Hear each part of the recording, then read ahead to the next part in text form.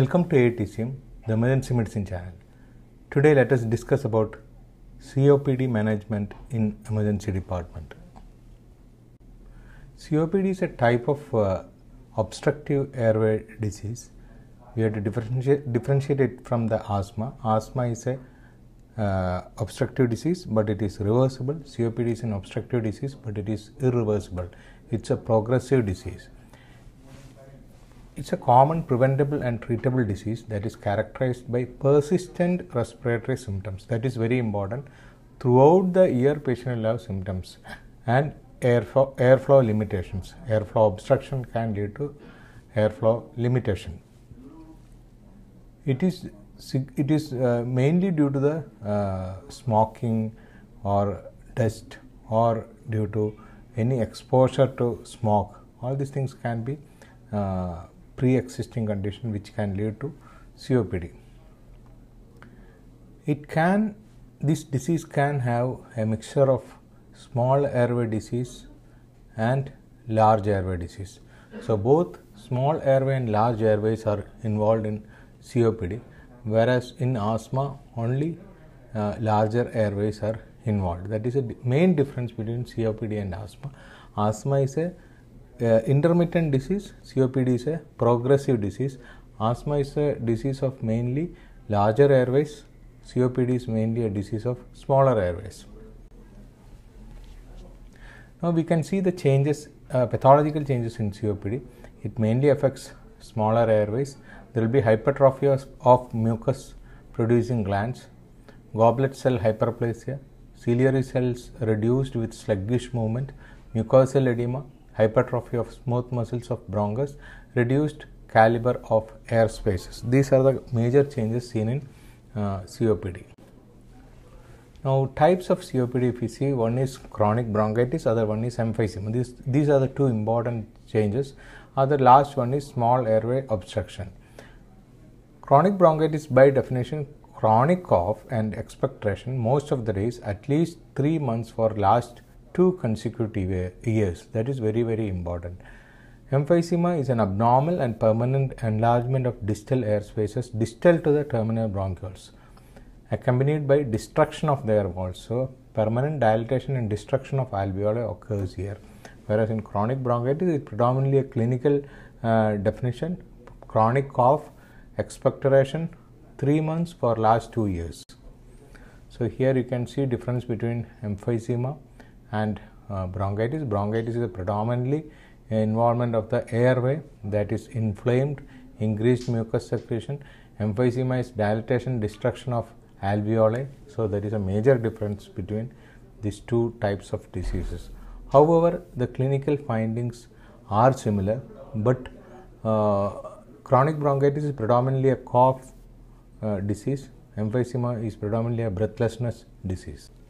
Now we can see the difference between emphysema and chronic bronchitis. Emphysema predominant is pink puffer, less cyanosis, marked dyspnea. Blue blotter is bronchitis, predominantly marked cyanosis, peripheral edema, blotter. So pink puffer and blue blotter. Breathlessness is severe in emphysema. Cough is severe in bronchitis. Sputum production is severe in bronchitis. Cyanosis is early in bronchitis. Pulmonary hypertension is early in bronchitis. Right ventricular failure is early in bronchitis. Peripheral edema is early in bronchitis. This is mainly due to, one is right ventricular failure and other one is protein loss through the sputum. Respiratory failure early in bronchitis. Chest X-ray very classical for emphysema. Hyperinflated lung fields. That means heart is tubular, diaphragms are pushed down, the rib spaces are widened. Pulmonary function test, in both conditions you can get airway obstruction with lesser reversibility. We will see the pulmonary function test afterwards. Now X-ray you can see here, more black color lungs, diaphragm is pushed down, heart is like a tube, tubular heart, and rib spaces are very wide. These are the classical findings of X-ray. Now pulmonary function test, most important thing a normal doctor should know is FEV1. FEV1 is reduced in COPD and asthma. Both it is reduced, but the reversibility means after giving nebulization, if FEV1 reverses more than 15%, it is asthma. If it is less than 15%, then it is a irreversible condition or COPD. So this is the single most investigation which can tell you whether it is a asthma or COPD. Symptoms are there because symptom wise asthma is an intermittent in between attacks patient is absolutely normal, whereas COPD throughout the year patient will have symptoms and they are predominantly smokers, whereas asthma is not a smoker, it starts from the younger age itself. Now there is a staging system by Global Initiative for Chronic Obstructive Lung Disease, that is GOLD classification or GOLD staging. Stage 1 mild, stage 2 moderate, stage 3 severe, stage 4 very severe. This all depends upon the FEV1 values.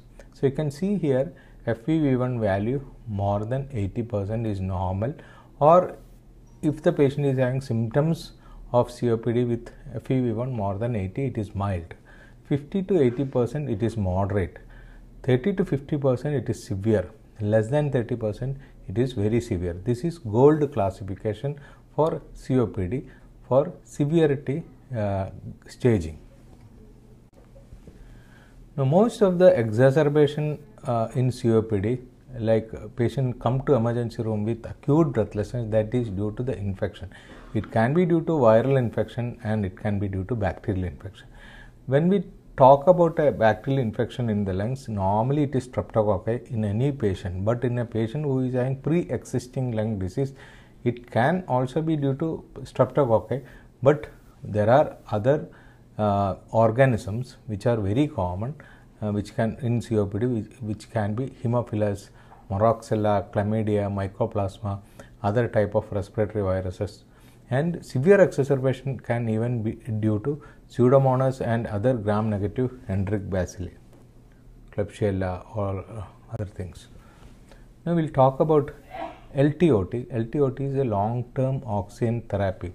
So most of these patients, COPD patients, they have chronic airway obstruction, and that may lead to pulmonary hypertension, that is due to hypoxemia induced endothelial damage, and this endothelial damage ultimately produces vascular congestion and vascular hypertension that lead to pulmonary hypertension. So if we can give continuous oxygen during the stable periods, not in acute condition, when they are at home, if they are continuously giving oxygen, it can prevent this pulmonary hypertension. It is not the long-term oxygen therapy is not given to improve the oxygenation in patient. It is given to prevent the damages produced by the hypoxia in the pulmonary vascular endothelium. So 16 hours we have to give 2 to 4 liters per minute to achieve a PaO2 more than 60 millimeter of mercury. That is enough. So low dose oxygen to be given continuously for nearly 16 hours is LTOT. So that is very important in patients with any chronic lung disease like COPD, ILD or whatever it is. Now most of the time patients come to emergency room with acute infective exacerbation in COPD. So always take care of the patient's airway, breathing, circulation. That pattern is most important. That treatment pattern is most important in emergency room. So most of these patients can have airway problem, patient can have breathing problem, patient can have circulatory problem like BP fall. Oxygen should be started initially with high flow oxygen. Later we can reduce the oxygen to maintain a saturation of 85 to 92%. So that can be given initially. Then it can be titrated. Initially high flow oxygen can be given and titrated down very fast and maintain a saturation of 85% to 92%. Now we can talk about hypoxic respiratory drive. That is very important because in most of these patients, when we give high flow oxygen, there is a chance of respiratory arrest. So supplemental O2 removes a COPD patient's hypoxic respiratory drive, causing hypoventilation, which causes higher carbon dioxide levels and apnea. So this is possible. So try to avoid giving high flow oxygen in a patient who is having stable COPD. But in emergency, we have to give high flow oxygen and maintain a saturation above 85 to 90. 85 to 90 is the safe level of oxygen in this type of patients. Now next one is nebulization. We can give levosalbutamol with ipratropium bromide. Levosalbutamol 2.5 milligram nebulization with ipratropium can be given. Salbutamol mainly act in the larger airways, ipratropium act in the mainly in the smaller airways. So these two combinations can be given in patients who is having acute COPD. We can give 2 to 3 times nebulization. Then one new drug is available, that is rivefenacin, that is an inhalation route that can be given as an inhalation route. That's an alternative or a new drug available, but the mostly available combination is levosalbutamol with ipratropium bromide combination.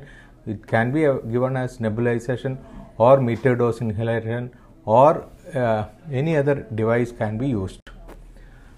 Other main treatment aspects are antibiotics. Since it is an infective pathology, we have to give antibiotic. The most important antibiotic is quinolone, levofloxacin, or any other respiratory quinolone like moxifloxacin can be given, or amoxiclavulinic acid can also be given. Steroid also can be given because it's an inflammatory condition, but the role of steroids is not like in asthma. Asthma, there is a definitive role, but here we can give, it may be helpful. Other important thing is any patient who is having COPD or asthma, if they are not improving with simple oxygen mask or oxygen devices, we can use non-invasive ventilation. If the respiratory rate is 25 per minute, mild to moderate respiratory acidosis, hypercarbia, all these things we can give. If the patient is having low GCS, severe vomiting and immediate intubation, we have to avoid non-invasive ventilation. Now, if the patient is agitated, we can give Dexmed during the BiPAP ventilation. Ketamine also can be tried. If the patient is not tolerating the mask, either we can give Dexmed or ketamine, or we can go for high flow nasal cannula therapy. That is an alternative for alternative for BiPAP ventilation in COPD, but it is not a good choice. Now, mechanical ventilation is indicated in severe respiratory failure, respiratory rate more than 35, hypercarbia, acidosis, respiratory arrest, altered mental status, hypotension, cardiac failure, shock, and non-invasive ventilation failure. Now, intubation is required in many patients who is not improving with BiPAP ventilation. When we are considering intubation, there are some steps to be followed. I am not going to all the steps. Consider a larger size tube, and you have to think about auto PEEP also in this patient. Auto PEEP can be problematic because it can reduce the venous return to the heart. It can produce hypotension in many patients with COPD. Another important aspect is ketamine with propofol during intubation as an induction agent. So it is called as ketofol. You can refer these charts for the details. Other important things, we have to advise the patient to stop smoking. We have to advise the patient to take vaccination against COVID-19 and other influenza or pneumococcal vaccine. We have to give a high protein diet, low carbohydrate diet, and we have to give vitamin D supplements. Potassium should be corrected during the treatment, and all other things should be taken care in ICU. So we have discussed about one of the most important and common problem in emergency room, that is COPD with acute infective exacerbation. We have to take care patient's airway, breathing, circulation. We have to give oxygenation, but try to maintain oxygen saturation in 85 to 90%. Otherwise, patient may go to apnea because of high oxygenation in the blood. We have to be very careful in over oxygenation in patients with COPD. And other things are antibiotics are very important. Steroids can be given, and many patients require BiPAP ventilation. Some may require mechanical ventilation. Thank you.